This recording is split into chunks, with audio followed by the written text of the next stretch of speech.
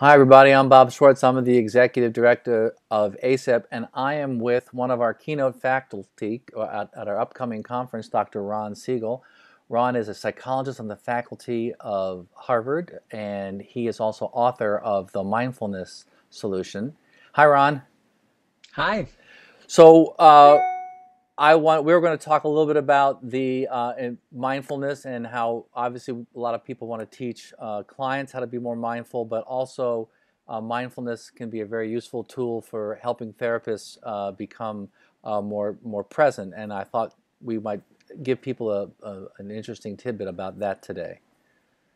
Yeah, I think that's actually one of the more profound ways that mindfulness practice can support psychotherapy. And it allows us to be more present through a few different mechanisms.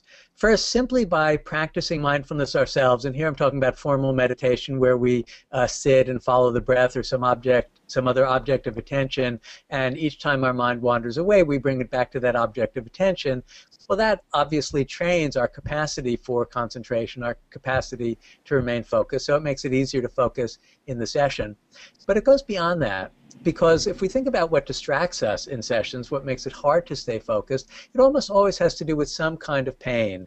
Either some concern we've got, some anxiety that's bringing our attention away, some pain that's coming up in the session right now, which is difficult to be with. After all, most of our clients or patients, they don't come in just to tell us about graduations and weddings and winning the lottery. They tell us about painful events that happen, and it can be difficult to sit with this.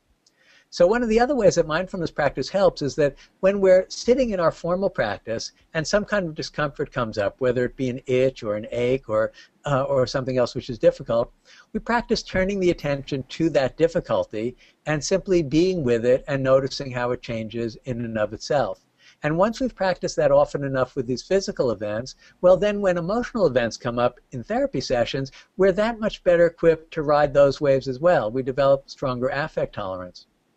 And the other way, there's a couple other ways that it helps us develop the affect tolerance too.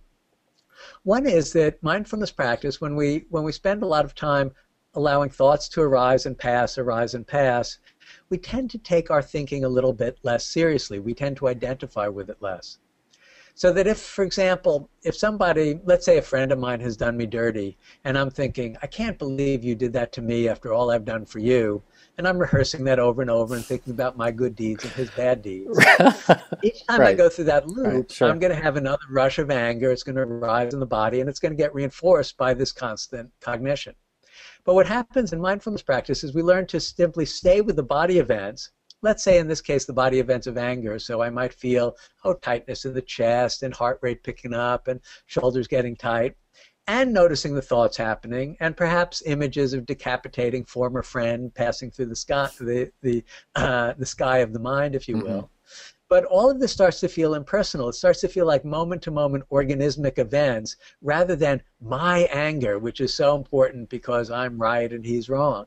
And there's something about seeing these events as impersonal that helps them not to have the same amount of power. And that too winds up increasing our affect tolerance, our ability to be with difficult feelings.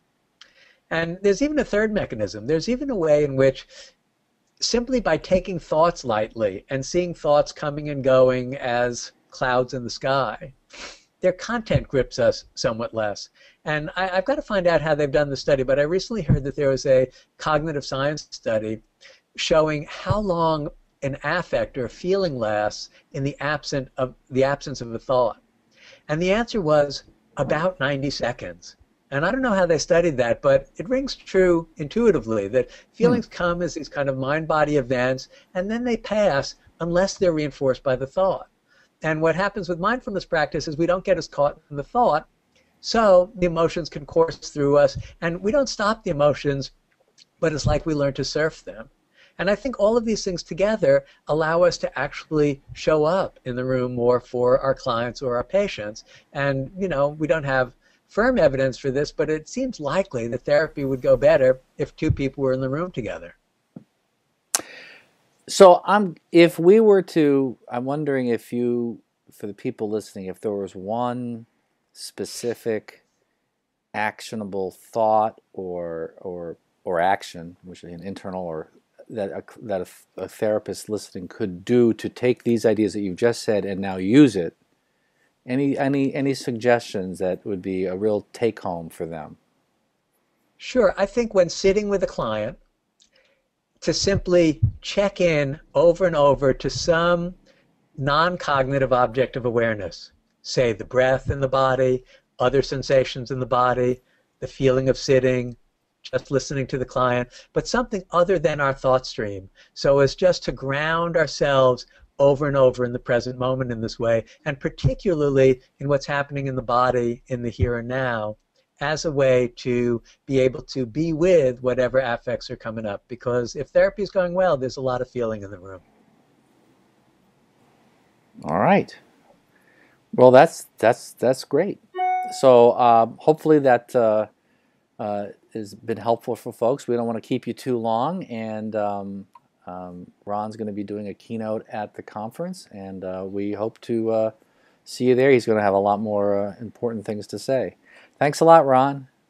Thanks for having me, and I look forward to seeing you and everybody else at the conference. All right, great.